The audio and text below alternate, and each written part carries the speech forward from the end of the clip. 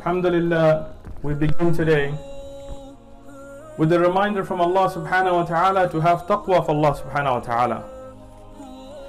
And I'd like to remind us of one of the thamarat, one of the fruits of taqwa, and one of the ways of hikmah. Allah subhanahu wa ta'ala tells us in the Quran, لَقَدْ آتَيْنَا لُقْمَانَ الْحِكْمَةِ. Verily we gave Luqman hikmah, wisdom. But what is the first thing that is mentioned after that from the signs of wisdom? Anashkur lillah, to be thankful to Allah subhanahu wa ta'ala. This is the hikmah that was given to Luqman. From the things of wisdom that he advised with is to have shukr of Allah. وَمَنْ يَشْكُرْ فَإِنَّمَا يَشْكُرُ لِنَفْسِهِ فَمَنْ كَفَرَ فَإِنَّ اللَّهَ غَنِيٌّ حَمِيدٌ. Subhanallah. He says, whoever thanks Allah, whoever is thankful to Allah, then he is thankful for himself. Yani it benefits that person. وَمَنْ كَفَرَ, yani, and whoever, here the word kafara doesn't mean disbelief. The word kafara here stands for being unthankful, for denying the bounties of Allah upon you. He says, whoever denies the bounties of Allah, does kufr of the bounties of Allah, then verily Allah, He is Ghani and Hamid. He is the richest, He is the wealthiest, He is the one that doesn't need anything, and He is the one that is most praised, not need of our praise or hamd or shukr.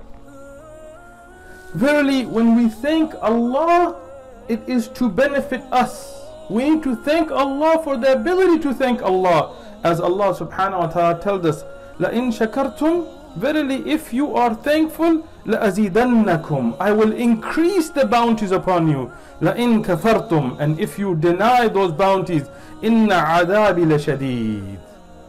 What does Allah subhanahu wa ta'ala tell us? That if you are thankful to Allah, then Allah will increase bounties. You thank Allah for whatever little Allah gives you, Allah will give you more. Whatever good Allah gives you, thankful Allah. If you are unthankful, what will happen? You will then get the adhab of Allah subhanahu wa ta'ala. Look at the aks or did here. This is something you need to pay attention in the Quran to see what are the opposites. Shukr has come with the opposite of kufr. And actions of shukr will increase it. The opposite is Allah will increase punishments upon you. This is why most of the people are unthankful. And there are few who are really thankful. Allah subhanahu wa ta'ala tells us, إِنَّ الْإِنسَانَ لَظَلُومٌ كَفَّارٌ. Dhalum, here, lam with tawkeed, لَظَلُوم. Dhalum here is oppressive. On who? First and foremost himself or herself. Kaffar here doesn't mean disbelievers. Verily, insan, humans in their general base, Muslim, kafir, mushrik, fasik, salih, all of them put together. Insan is oppressive on themselves with our nafs, with our desires, alcoholism and drugs and lying and backbiting and all these evils. They oppress ourselves. And then kafar, we are unthankful by nature. But then there are those who overcome that, shakirin. And Allah subhanahu wa ta'ala says, sanajzi shakirin. We will give jaza, we will reward, we will help those who are shakirin. I want to mention a few points on shukr. And this is a quick reminder for me and my brothers and sisters in Islam. What is shukr? As we mentioned many times, but as a reminder, it is actions. اعملوا آل داود شكرا. Verily the family of Dawood alayhi salam, they did actions of shukr. Shukr will never come about speech. When you are thankful to Allah with your tongue, this is called hamd.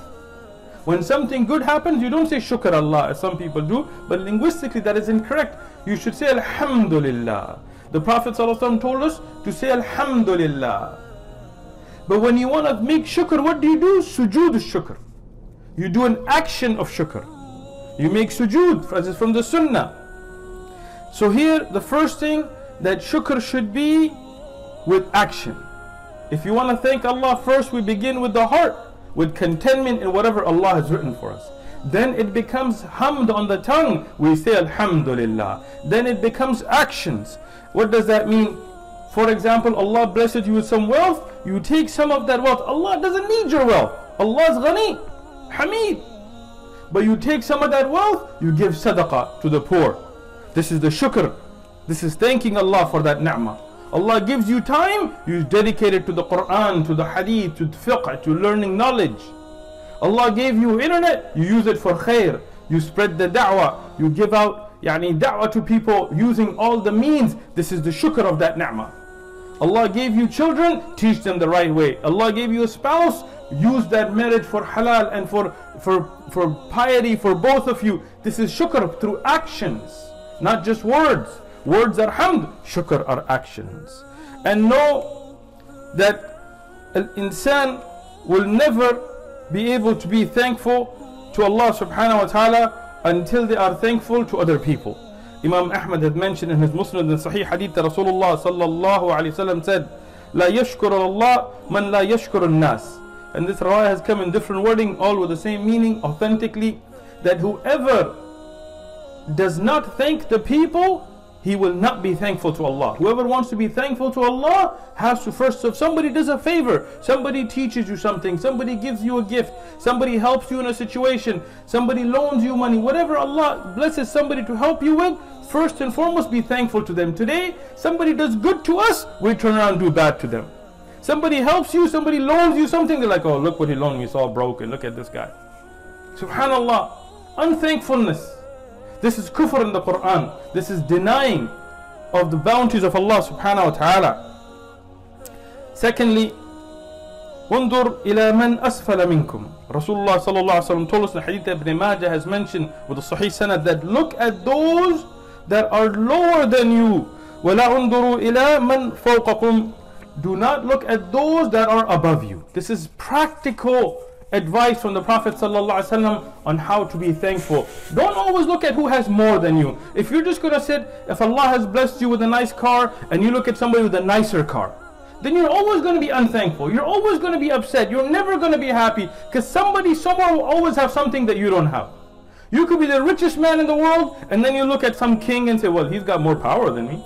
You could be the most strong, the most oppressive and rich king in the world, and you look at somebody who's younger and be like, well, at least he's young. That way you will never be thankful. So always look at those that Allah did not give what you have and thank Allah. And don't always look at those that have more, or you will just harm yourself. You will burn with rage. You will never have that qina'ah, that satisfaction of the heart. So follow the advice of the Prophet sallallahu alaihi wasallam. Do actions of shukr. Thank those who help you. Make excuses for your brothers. And always look at those that don't have and thank Allah that Allah didn't put you through that test. Even if you're going through all kinds of financial hardships, thank Allah for the health you have. If you have health issues, thank Allah that you are not in debt to anybody. If you're in debt, thank Allah that your family is safe. Anytime, look for the positive. This is the way of Rasulullah sallallahu alaihi wasallam, and this is the way of those that are successful. Look at what Allah has blessed you with. Thank Allah through action. Do not look at those that have more than you and be unthankful for what Allah has given you, or Allah will take away what you have and Allah will decrease and put azab on you.